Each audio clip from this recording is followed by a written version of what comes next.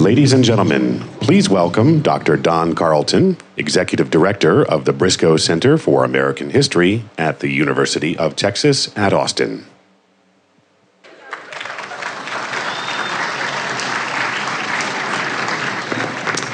Well, good afternoon.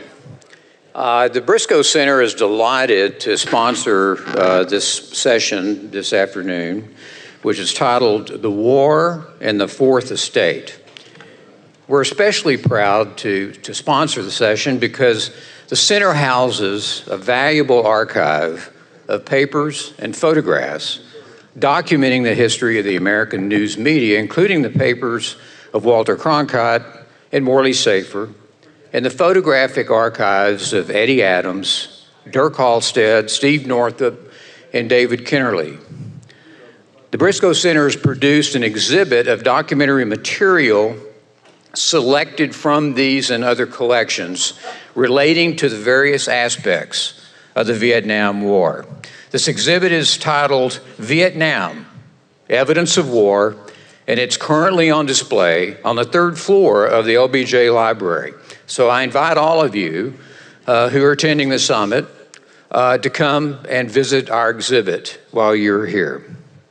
Now today we're honored to have two renowned journalists on our panel who will explore the crucial role that the media played in shaping perceptions of the Vietnam War. Those panelists are Peter Arnett, a Pulitzer Prize and Emmy Award-winning correspondent who has spent nearly a lifetime covering wars and international crises for major American news organizations. Arnett covered the Vietnam War for the Associated Press for 13 years, from the buildup of U.S. military advisors in the early 1960s to the fall of Saigon in 1975. Arnett wrote more than 2,000 news stories from Vietnam for the Associated Press, and he has written several books, including his autobiography, Live from the Battlefield, and his memoir on the Vietnam War called The Fall of Saigon. And then Dan Rather. My friend Dan Rather has been a fixture in broadcast news for over 6 decades, during which he has won every major journalism award. Dan has interviewed every president since Eisenhower, and he's covered almost every important dateline of the last 60 years, including, of course, extensive coverage of the Vietnam War. Dan spent 43 years at CBS, 24 years of which he served as the anchor and managing editor of the CBS Evening News. Today, he is founder, president, and CEO of News and Guts, an independent production company specializing in nonfiction content. Our moderator is Andrew Sherry, who is Vice President of Communications at the Knight Foundation, which is the country's leading funder of journalism and media innovation. As a journalist, Sherry was based in Hong Kong, Hanoi, Phnom Penh, Nicosia, and Paris, first for AFP News Agency and then Dow Jones, where he became a regional editor of the Far Eastern Economic Review. One of his most memorable assignments included covering the opening of Vietnam. Please join me in welcoming our panel today.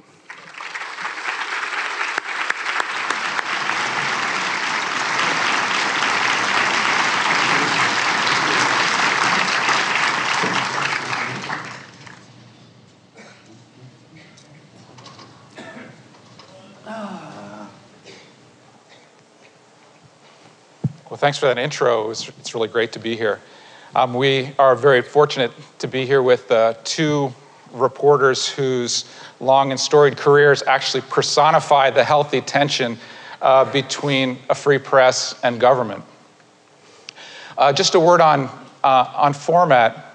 I want to spend the first half of the panel asking, I'm going to be leading the questions of the two of them so we can bring out the range of insights that they have to offer, which really go from experiences in Vietnam to the evolution of the relationship between the press and the military in later conflicts, to look forward at what the fragmentation of the media landscape and its implications are. Now, Peter, you were in Vietnam from probably your first reporting trip was 1962, before the U.S. military buildup, and you didn't leave until 1975, after the fall of Saigon. Yeah, basically, yeah. So why don't you set the scene for us with the... I was here through the conference all yesterday and here for Henry Kissinger's presentation, and overnight I made a few notes because it happened a long time ago, but I think it's clear from the panel discussions of this conference so far that important policies of President Kennedy, Johnson, and Nixon involving Vietnam were carefully concealed from the American public. To maintain what I call a deception, the media policies of all three presidents attempted heavy-handed news manipulation and intimidation of reporters in the field and their superiors back home. The objective was to proceed with actions in Vietnam that, if publicly debated, would meet resistance at home and concern abroad. Now, our leaders endeavored to compel a powerful news industry with its long tradition of bold war reporting to bend to the whims of policymakers making questionable judgments on issues important to the American public, judgments often made far from the battlefields.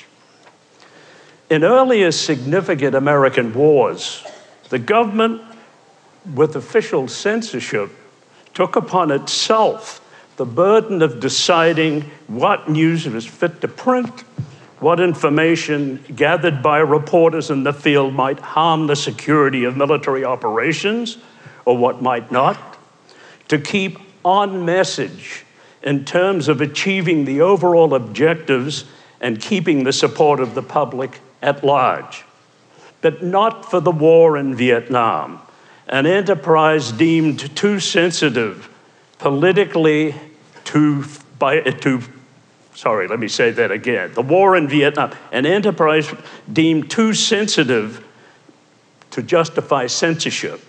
So from the beginning, as early as June 1962, when I arrived in Saigon, assigned to the AP Bureau, there were the beginnings of the credibility gap plaguing media and military relations that only worsened as the years went by. In the course of our discussions this afternoon, I know we'll track this evolved situation and that continue to plague American media relations. But I'll conclude these initial remarks by quoting a letter sent to President Kennedy on June 18, 1963, by the president of the American Society of Newspaper Editors, Herbert Drucker, then editor of the Hartford Courant, in which he refers to an incident during a Buddhist protest in Saigon to the policies of President Ngo Dinh Diem, mid-1963, when I was beaten up by plainclothes police and was later arrested with my AP colleague, Malcolm Brown, and held on assault charges.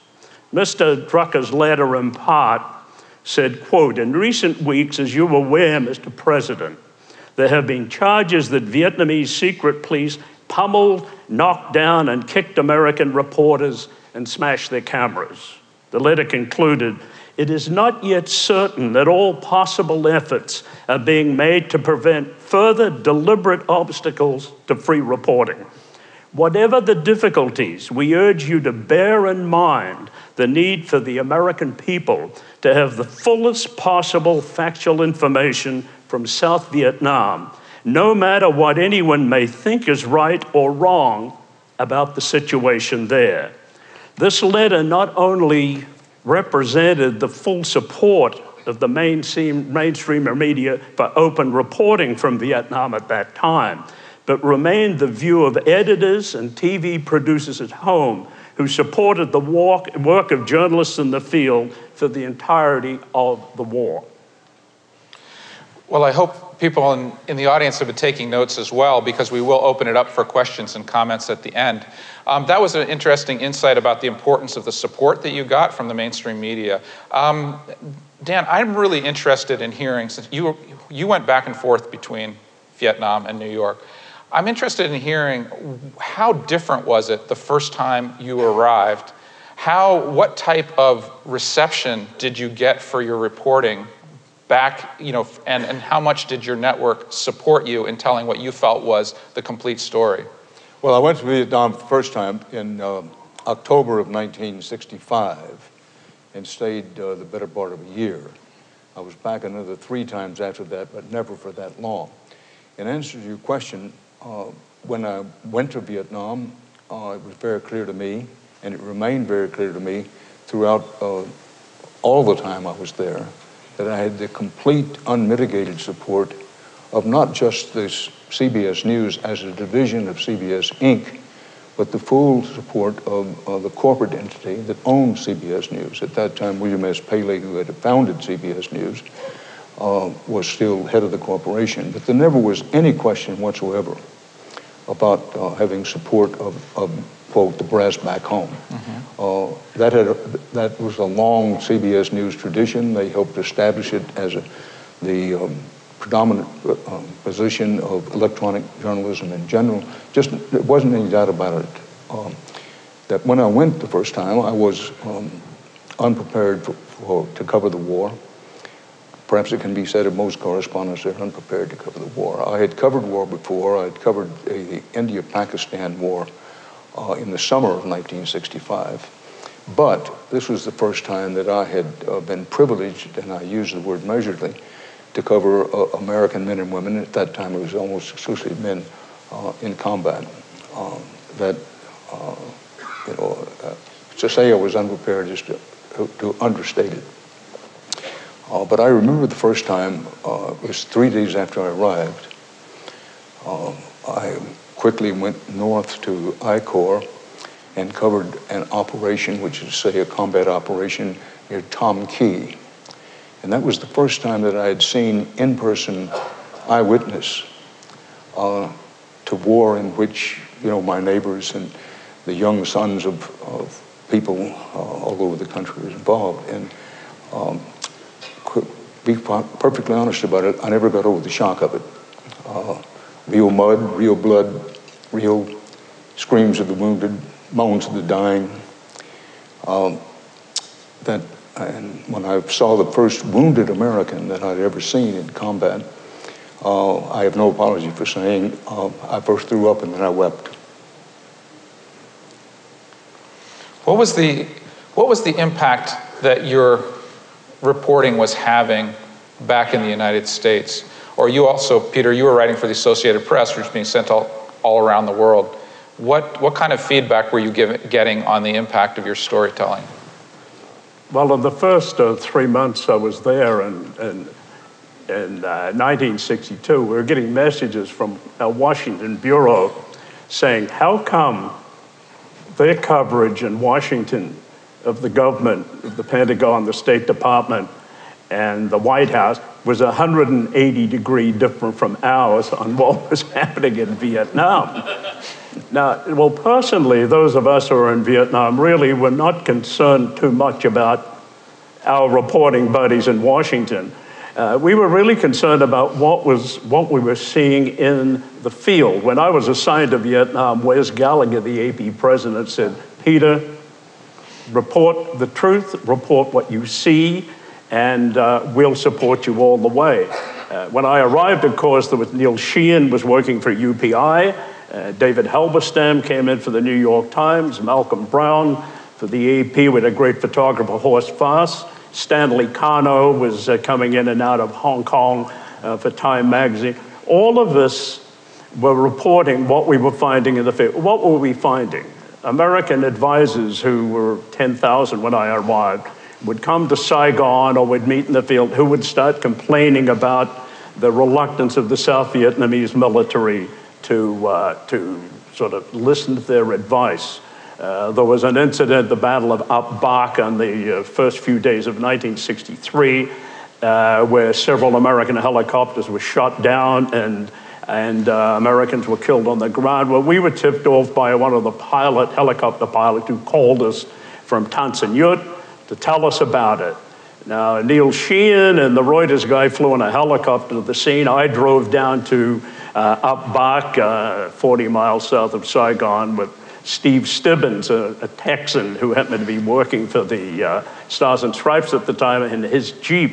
Now, we got our information from the Americans on the ground, and the information we were getting also politically was that the American role in Vietnam wasn't working. I'll add one other point. In December of 1962, the Senate Speaker of the Senate, or leader of the Senate, Mike Mansfield, visited Vietnam with a team. He asked to meet us at the Caravel Hotel. We thought he wanted us to brief him. He briefed us on what he felt were the negatives about the No Dinh Diem regime, the information he had picked up all week during his visit. He criticized the American embassy.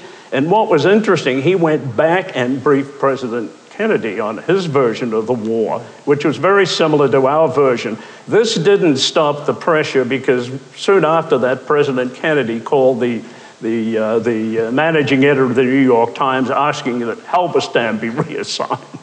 This raises a very important point that Peter's just made. You asked me when I first got to Vietnam, that from the very first moments I was in Vietnam, the distance between what was the reality on the ground, what you bore witness to, and what was being spoken in Washington and what was being talked about all over the country, was at such variance, it was a shock. It was a shock that never subsided, that the longer you were in Vietnam, the more you had to say to yourself, what I'm seeing is not matching what the politicians are saying. And as I say, the longer I was there, the greater this gap got. And I'll give you a quick anecdote. With going forward now, when I came out of Vietnam after the first time being there for almost a year, very shortly I was made the White House correspondent for CBS News. I had been briefly before, but at any rate, I was an associate of President Johnson said, you know, perhaps you'd like to come to the briefing room downstairs, so-called Situation Room, and we can give you a briefing on what's going on. I found that somewhat curious that they were going to give me a briefing of what was going on by people who had never been there or had only been there for a very short time. But at any rate, I'll try to keep it short, but this never left my mind, and it underscores much of what Peter's just referred to. So I was taken down to the Situation Room and walked up a Rostow, a good and decent American, a very intelligent, intellectual gentleman, gave a briefing on the battlefield situation. Well, he pointed with his pointer to one particular place on the Cambodian border near what later became known the Hook. This little piece of Vietnam goes into Cambodia. And he was describing, quote, the success of our armor there. I'm saying to myself, one of two things is very evident here. Either, and I hate to use the word, either he's lying through his teeth, or he is vastly misinformed, because just before I'd left Saigon, I had been in that very area, which is swampy. Believe you me, nobody takes armor in there. They hadn't been any armor. But you know, in short, just as an anecdote, I think it encapsulates what it was. I give Professor Rostow the benefit of the doubt. I think he actually believed it. But from that moment on, when I went back to Vietnam later on, I always had that in mind. Now, right there was the nut of the problem, if you will. That people who had been there, people like Peter Barnett, and let me pause and say, there has never been a braver, a more correspondent, more valor than Peter Arnett, who was there for all those years. But the kind of thing that Peter and Malcolm Brown and Neil Sheehan and Halberstam had been reported was at such variance that if you had any decency as a journalist at all, you had to say to yourself, listen, I've been there. I've spent almost more than a year there, almost a year there, And what I saw does not match this briefing that I'm getting. Now, the briefing, if that's the briefing the president got, then we can see how the problem developed over years. So what do you think it is that made the relationship between the press, military, and government so different in Vietnam than it was, say, in World War II or Korea? Because, you know, it seems like some of the military assumed that it was a problem with society or with the press, but there could be other arguments that the nature of the conflict was fundamentally different, so it led people to behave differently. Which do you think? Well, I'll answer that. Censorship is the difference. Exactly. I remember talking to Walter Cronkite about censorship in World War II, and he says, I didn't particularly like it, but he says, you know, I did have access to the whole war. You know, he flew over Normandy, I believe, in a glider on D-Day. But he said, at least I had access to the war, and after the war, we could come out and we know all about it. I imagine censorship was not introduced into Vietnam. I interviewed Dean Rusk after the war, who was Secretary of State formerly, and he said, well, he didn't feel the climate, political climate in America at the time would have supported that kind of onerous restrictions involved in having censorship of a war theater. Okay, well, without censorship then, we were free to go and report stories where we could find them. What is not understood, that each American division that landed in Vietnam came from hometown, you know, from Fort Bragg for the 1st Cav or Fort Hood for the 4th Division, the 25th Infantry Division, the Pineapple Division from Hawaii. Those soldiers wanted the folks back home to know what they were doing in Vietnam. The information officers from these units would come to Saigon and lobby for the attention of the media. I'm sure Dan was invited many times. The Marines had a very successful operation to invite journalists. All of the units wanted our appearance. Now, in the course of my time in Vietnam, I wrote over 2,000 stories. Many of them were written with these troops in the field and kept getting invited back. So in terms of the antagonism between the military and the media, it didn't exist in Vietnam. Did you feel antagonistic in any unit you went to? No, quite the contrary. And this is a strong point.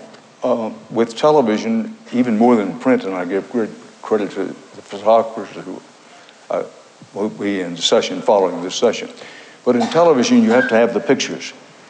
And in Vietnam, we had, as a journalist, we had an ideal situation, and I think the military thought they had an ideal situation. Peter's point that the military wanted you to be up front. They wanted you to be in the middle of combat. They wanted you to film it. It was all film, not videotape, because we were still operating the film. Here's the way it worked with television, that we could go anywhere in Vietnam that we wanted to go. We were basically in the hitchhiking business, mostly by helicopter, sometimes by plane, once in a while by ground convoy. But you could go anywhere, and as a consequence, you know, we reported, individual correspondents could report, and I did myself, from I Corps in the far north, all the way to the Mekong Delta to the south, and everything in between. The military, during the Vietnam War, was eager for correspondents to see the war as it was, and to have that transmitted back to the States. They were eager. Now, on the question of censorship, I do agree that the big difference was in World War II and in the Korean War, there was censorship. No censorship during the Vietnam War. And frankly, I think the American people were served much better by the circumstances in Vietnam, vis-a-vis the press and the military, than perhaps they ever had been. But one decent, intending, honest people could differ about that. That's my own opinion. But here's the point, that it's frequently said, well, in the military, and what led to restrictions on the press, for example, compare Gulf War I, the war roughly in the 1990 period, the first Gulf War. The military's whole mindset had changed to they didn't want correspondents to see combat, and they successfully prevented news coverage of what I would call upfront Ernie Pyle kind of dog-faced what the average soldier is going through. They didn't want the public to see. So there was a sea change, to use a cliche, between Gulf War I and what had happened in Vietnam. The military thought they had learned a lesson. They learned the wrong lesson. Their lesson was, listen, keep the press out. Don't let the press see what the war is like. And in terms of Vietnam, one of the things that the military and the administration, whether it's Kennedy, Johnson, or Nixon administration, didn't want you to see was the effect of the war on civilians. Listen, anybody who's seen war knows this truth. War is idiotic, it's terrible, it's ghastly, it's savage for everybody involved. But those who suffer the most are women, children, and old people. And the military never wanted you to see the civilian casualties. They never wanted you to emphasize that.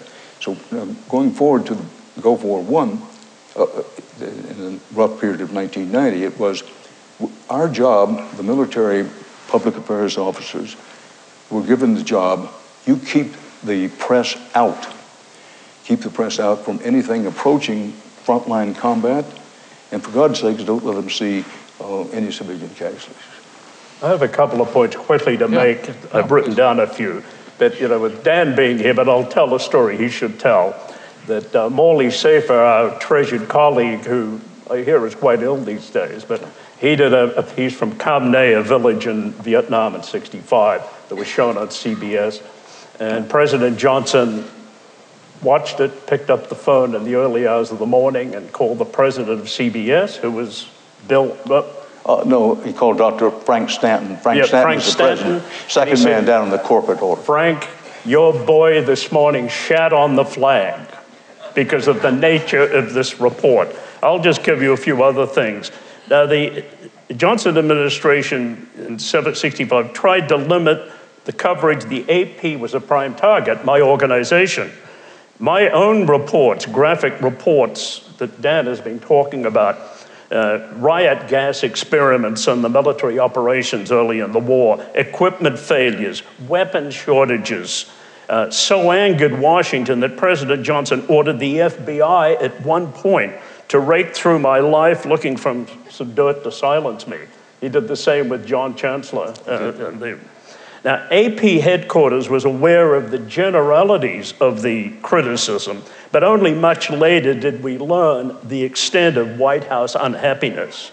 Press Secretary Bill Moyers, a revered journalist later, and I'm sure a good pal of yours, observed in 1965 memo, when he was press secretary to the president, that the coverage of CBS correspondent Morley Safer and me, Peter Arnett, was, quote, irresponsible and prejudiced, unquote, and because we were foreign born, we did not have the basic American interests at heart, because Morley was from Canada.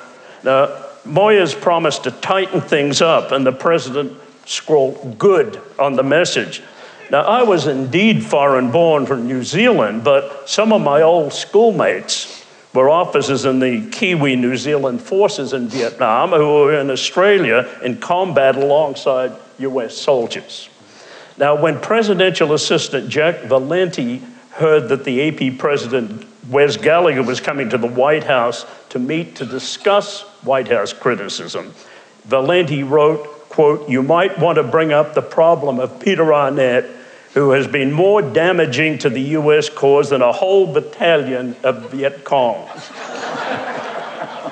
Okay, for the meeting, Wes Gallagher was prepared to counter the criticism, bearing a briefcase filled with photos and facts supporting the disputed stories.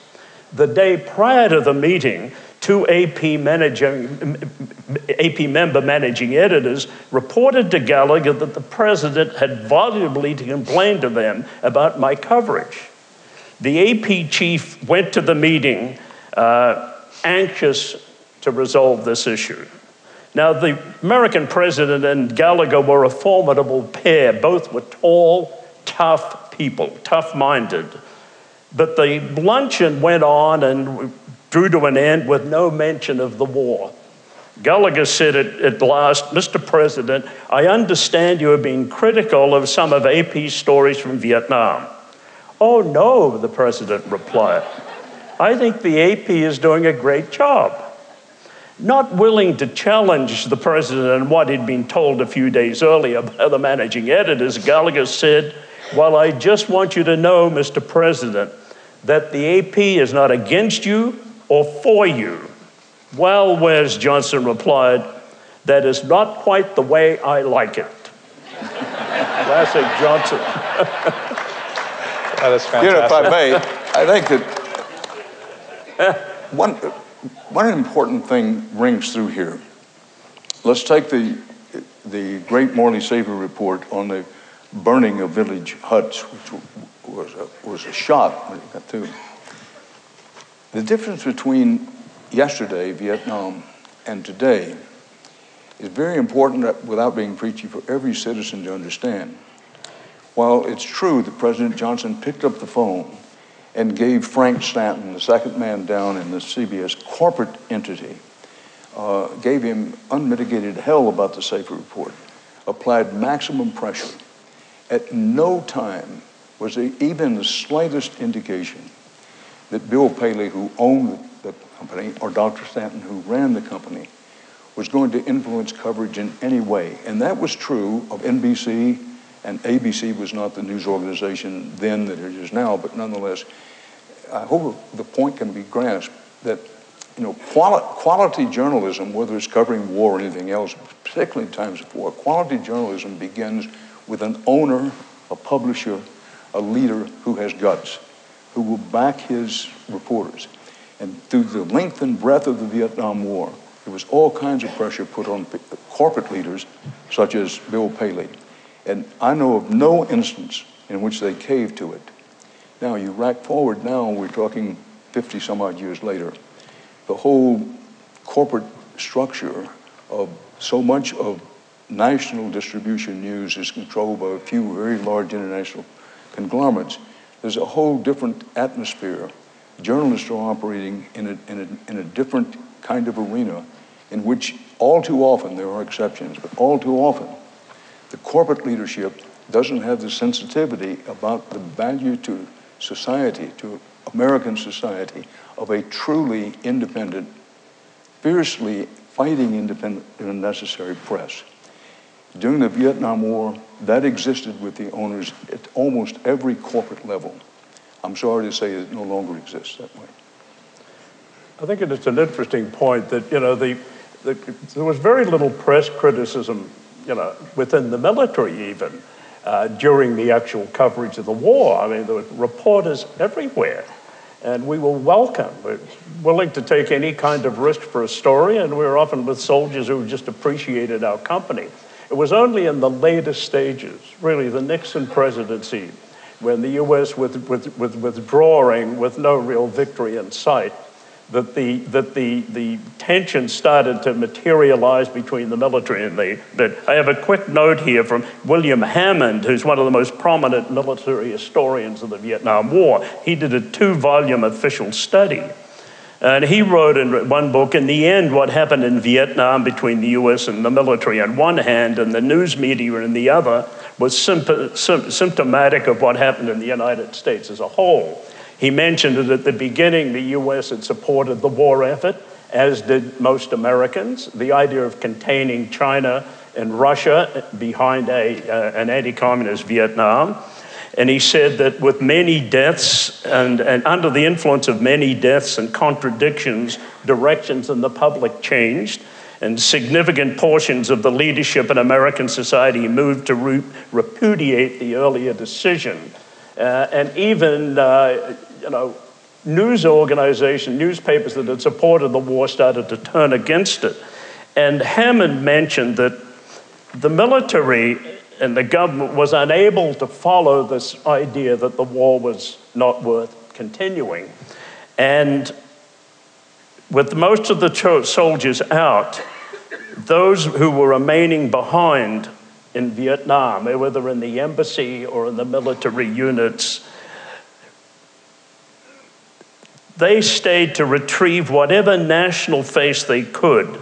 Those of their members most emotionally tied to the failed policy fixed their anger upon the news media, the most visible exponent of the society that appeared to have rejected them. The recriminations we see today became the most inevitable result. So it was only after the war that we had these numerous meetings between the media and the military arguing about policy and so forth. It was because we lost the war. If we'd won the war, the press wouldn't have faced the kind of criticism that still exists today.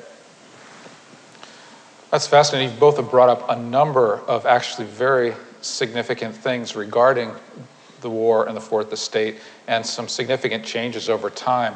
I mean, you talked about how when you go to the first Gulf War, the military had learned some good lessons from Vietnam, like have a defined objective and have a plan for pulling out afterwards. But the lesson that they took toward the press was to basically isolate them by only allowing embedding, or mostly allowing embedding. I think you could also even suggest in the Iraq War, government took it to another level, almost went on the offensive with information about weapons of mass destruction that turned out not to be accurate. But just looking at that, how much of the things around the Iraq War and the Iraq invasion was that people in the Pentagon playing the New York Times, or was also the press caught up in somewhat of a patriotic fervor post 9/11, things like that, and actually dropped the ball? Well, I think the latter is the greater truth. And I will make it clear that in this criticism of the press in general during the period leading up to the Iraq War and the early stages of the Iraq War, I do not accept myself from the criticism I'm about to give. That by the time we got to the invasion of the Iraq War, there were certainly exceptions. The McGinty Group, for example, was an exception. But by and large, by the time we reached that point, American journalism in general, I'm sorry to say, had lost some of its spine. And there was, we, and I speak for myself and others, noting there's some exceptions, got caught up in questions would arise in your mind, but you say, if you raise those questions, you're going to pay a very heavy price.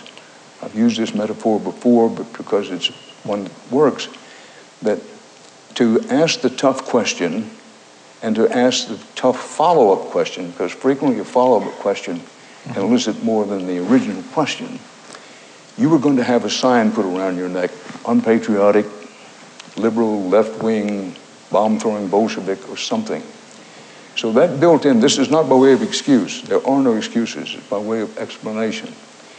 That we, to mix metaphors, we lost our guts in many ways. It was, listen, you know that the questions need to be asked about this, but this train is rolling. We're going to war. And the price, while every journalist knew it, and in every newsroom it was palpable, but nobody wanted to talk about it, was a certain amount of, I'll use the word, cowardice. It was, if you question this too much, if you don't get on board this invasion train that's moving here, you're going to wind up metaphorically like in South Africa once when the worst of the South African Civil War was underway. They would put a burning tire around people's neck who dissented with whatever the power structure wanted to do. So metaphorically, as a journalist, you said to yourself, you're going to get, if not that sign marking you as an unpatriotic person, you're going to have this burning tire put around you. I repeat, this is not by way of excuse, it's by way of explanation. So the press in general, once again noting that there were some exceptions, said, listen, the President of the United States says that it's about stopping possible nuclear war, chemical warfare, and there was also talk of being tied in with Al-Qaeda, which also turned out to be untrue. But having said that we lost our guts, or if you like the spine metaphor better, when a President of the United States, who after all is not only head of state but head of government, when he says something, and when the whole administration was orchestrated for one point of view, then any voices of dissent press or otherwise, got obliterated, and most of us didn't speak up when we should have spoken up. We didn't ask the right questions. So when I say the latter part you described, was it a case of everybody, frankly, we Americans were a little afraid to use the word propaganda, but there was an immense propaganda campaign to build American public opinion for the war. And I compliment those in journalism who stood up at the time in the face of that, but overwhelmingly American journalism did not, including myself. The first Gulf War really changed the whole nature of foreign coverage, and it represented the American media, certainly the one that CNN and Ted Turner was creating in the 80s, and ultimately Tom Johnson was supervising, decided to expand the restraints beyond American involvement in, say, a conflict of war such as Iraq, to cover the other side, to look at both sides of the story. This hadn't happened in the past. Now, Saddam Hussein and his people invited CNN to stay, and actually other media were, included. But it was CNN that decided to stay in Baghdad. And why did we do that? One was the vision of Ted Turner, who believed that CNN could be a vehicle to get both sides of international stories in particular. The other was that we had the technology to actually effectively do live coverage of a war theater. This hadn't happened before, the 6 or 7 satellite. This was helped by Tom Johnson, your own Tom Johnson people, who had taken over CNN a few months earlier, and he had used his contacts to have one of the first cell phones, which was 80 pounds in a box, sent to Baghdad, and we were able then, when the war started, to cover it despite great objections from the U.S. government and others and opponents of moving in that direction to give the other side coverage. My interview with Saddam Hussein during the war attracted a lot of criticism, but Dan had interviewed him prior to the war and didn't attract any criticism at all, right? The war, Iraq changed from being, a story to be covered, but the moment American troops were in action, it became a forbidden territory. But not to Ted Turner, not to CNN. So I was the only reporter for much of the war in Baghdad, covering with a wonderful team of CNN personnel covering it live. The second Gulf War in 2003, there were 40 other live television units. And the whole nature of international coverage changed because the communications allowed, the reports from ordinary people all across the globe. I think the effect of this, there was a negative effect on the U.S. military because they closed up the access to their own people, and because of this barrage of information, they wanted to control it. But by doing that, journalists, say in Iraq, who were really unhappy with the embedding and would go and were reluctant to do much coverage with the U.S. because they were rarely allowed any kind of action. You couldn't take any pictures of wounded Americans or any American casualties. But however, reporters could go all over the countryside. I think most Pulitzer Prizes given for international coverage, including this year's from the New York Times, was for stories about ordinary people living in victims of the war. And all these stories added up to essentially a criticism of American involvement. So it's been an explosive mixture of technology and what we're seeing today.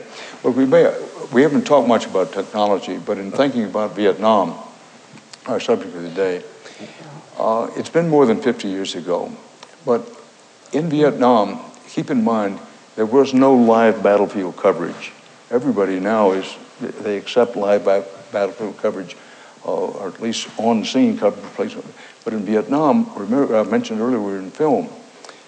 If, as a correspondent, you covered Tam Kỳ, which I mentioned earlier, you filmed the battle. There was no putting it up on the satellite from Vietnam. There was not only were there no cell phones, there was virtually no telephone contact. Yes, if you happened to be in Saigon and stood in line at the government telephone building, you get it. There was only communication was basically by telex machine. So the film, you filmed at Tam Kỳ, you put it on a helicopter and at CBS News, we had yellow grapefruit bags, which we made a point to say, everybody, we can run into, if you see a yellow grapefruit bag, get it to Tan Son Nhut Airport in Saigon and transship it to Tokyo. So get the picture. You film at Tam Kỳ one day, the film has to find its way, sort of begging its way to Saigon, where a jet plane takes it to Tokyo. In Tokyo, it's transferred to a flight to San Francisco. The flight to San Francisco gets to New York. So generally speaking, there were a few exceptions to this later on in the war, but generally speaking, whatever you saw on the evening news was at least 3 or 4 days old. Compare that to today, where if the story is 3 or 4 days old, it probably is not going to see air. The lack of communication, not just for journalistic enterprises, which is to say, no telephone service to speak of, no satellite access to speak of, translated also to a sense with troops in the field, and I always want to come back to the soldiers, Marines, sailors, and airmen who fought this war, that there was a sense of loneliness, a sense of being an alien in an alien land, which is almost totally different from today. A soldier today on a frontline combat thing can get up on Skype and he can talk to his children on their birthday, while he's in the combat region. My point is that this is so far from the reality of coverage in Vietnam that it frequently gets overlooked, but it's worth considering. We talk about the media and the press in general with Vietnam, but the difficulties of getting the story out, never mind the pressure from the administration and the propaganda efforts and all of that, just the physical problem of getting reports out. Even for the AP, if Peter's in the field, and it was not unusual for all of you, a correspondent worthy of the name, you're not going to cover the war from Saigon, or even for that matter, at the Marine Enclave up in I-Corps at Da Nang. Yep. You've got to be in the field. Well, the problem of getting your report from the field to some place where it could be transmitted back to the United States was a Herculean proposition on a day-to-day basis.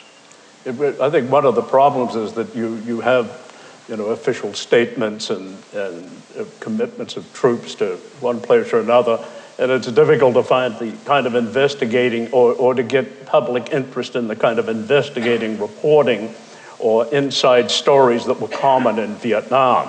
So the public is missing out on the kind of explanation picture that was important. It's important to their understanding. What I think is lacking today in coverage, what you do not see anymore, are what we call the hometown stories about soldiers in action, the daily routine, the sort of the Ernie Pyle kind of reporting.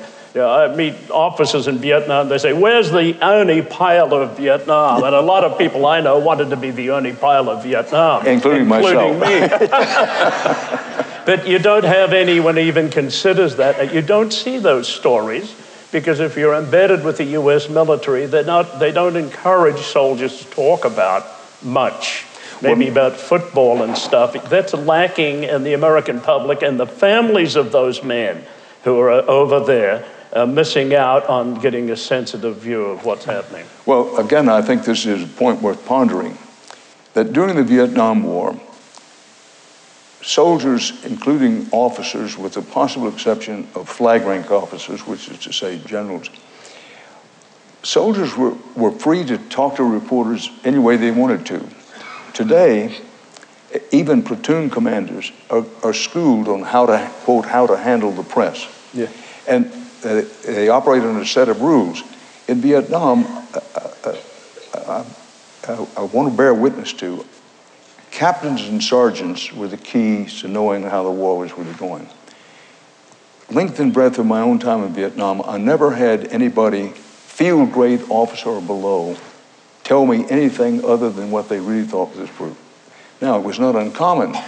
You're taking incoming mortar rounds or heavy fire or something, and the captain, you just say, "How's it going, Captain?" He might say, and I'll clean this up with this audience, he might say, "We're getting our butts kicked here." Now, and the coverage would reflect that they were getting their butts kicked in that particular area, if you will. What is now, first of all, you probably couldn't get to a frontline situation where you're taking incoming heavy combat thing. Secondly, if you got there, the captain would be very reluctant to talk to any journalist because he's been taught since OCS, be careful of the press. And that seeps down to the sergeants and people down below them. So it's a whole different dynamic. Vietnam, the advantage of getting into the field is you could find out what was going on, what was really going on, as opposed to what somebody wanted you to believe was going on. So where do we go from here? We've enunciated a lot of those changes between the relationship during the various wars. You've talked about the changes in corporate structure where you have news divisions owned by basically big entertainment companies. All these have made a difference. And then you mentioned technology, which has now produced a complete fragmentation of the media landscape. But we've also talked about something which may be lost. A lot of this conversation has seemed to be about conflict between press and other entities. But you've spoken before about the role the press plays in building trust in a democratic society so it can actually function. If that is at the root of what the Fourth Estate is all about, how do we move toward building that or rebuilding it in the current context? Now, that's a very good point. And what I think has to be done is renegotiating between the mainstream media, the important media organizations, and the military about how to approach the story of young Americans committed to war in several countries whose story is not being told. Today, when you have an incident overseas, like the SEAL Team 6 does something, we're never told about it. You wait 5 years for the books to come out. I think there's been 15 to 20 books on the death of Saddam, the death of bin Laden. And even so, there's a delay in learning what these boys are doing over there. And I think there should be, Pentagon should get together with media operatives and talk about how do we improve the embedding to where we get to tell the story more about what these young people are doing. I mean, this is the biggest story for America. Young men sent overseas, 300, I think, going to Syria soon. Some will give their lives. Now, what they're doing is far more important than all the political campaigns being launched at this moment that dominate the news. Got it. Amen to that. On the microscope. On a macro picture, talking about, it is true that in a society such as ours, a constitutional republic based on the principles of freedom and democracy, it's absolutely essential, never more imperative than during wartime, that there be a high degree of communicable trust between the leadership and the led. And what happened in Vietnam, a lot of that communicable trust that had been built up over the years during the Depression, during the Great World War II period, was fractured and got worse as time went along. Now, your question is, where do we move from here? Well, one, better heads than mine would have to come up with a lengthy answer to that question. But you could begin with political leaders, whether they be Republican, Democrat, mugwump, independent, or whatever, understanding how vital it is to build that trust with the public. And you can't build that trust if you run an administration, whether it's as county judge or president of the United States, if you're operating behind the scenes in an atmosphere and you create an atmosphere, leader, of deceit and lawlessness. And it's an unfortunate, unpleasant truth, but it is the truth. As the Vietnam War wore on, and we went from the Kennedy administration, where it basically started, through the Johnson administration. By the time we got to the Nixon administration, there's no joy in saying this, the record is now very clear. You had an administration led by a president who did deal in deceit, who did deal in lawlessness, and repairing this split between trust of the public and the leadership. Look, reporters are trained to be skeptical, not cynical, but skeptical, to ask questions. And the responsibility of citizens, I'm not here to preach on it, is also to be skeptical. Yes, you should always say, well, okay, that's what they're saying. What's the truth behind that? But with political leadership, it begins there. There has to be a rededication to the understanding of it. You can't go to war. You can't sustain a war, much less have any hope of winning the war, unless there is what I call this high degree of communicable trust between the leadership and the led. Go to the invasion of Iraq. What the president said were the reasons for going into Iraq were not true. Now, people can argue, well, did he know it was not true or not? But whether he did or didn't know what was true or not, he had plenty of reasons to question it. So we've had this fracture between leadership, and I think for the foreseeable future, this is going to cause us continual problems. Sometimes war is imperative. America's entry in World War II was not a choice. It was imperative. But one, having the public recognize what war is, what it really is, and my concern about television coverage of war is it tends to flatten war out. There are many advantages to television coverage of war, but in general, television coverage lacks perspective, context, particularly any historical context. And the very fact that you have a flat screen, it's kind of hard to describe it. I think the late Eric Severide once said, with the television camera, the viewer has to understand when he's looking at, say, war coverage, that the camera's a little like a flashlight. The camera shows you what's at the end of the beam, but it doesn't show you what's above, below, or at either side of the beam. So understanding the limitations of television coverage, and then back to your question from which I've diverted some, this business of building trust, it's going to be slow, but we have to start sometime, and in one man's opinion, now would be a good time to start.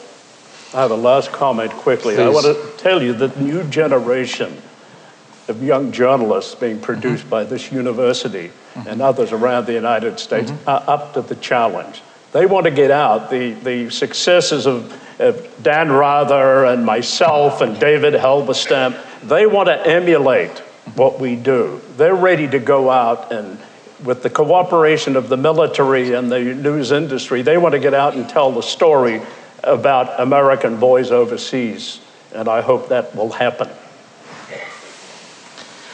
Well, what we feared would happen happened. We ran out of time without taking this farther.